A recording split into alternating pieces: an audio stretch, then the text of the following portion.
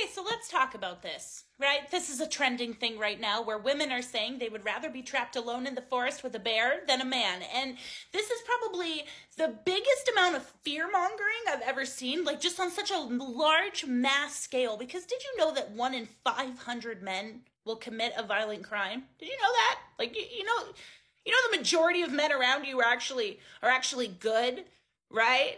And you can twist this whichever way you want. But if men were saying this about women, we would round it up to misogyny. We would say you need to get out of your mother's basement. We would say you need to touch grass, right? This is misandry.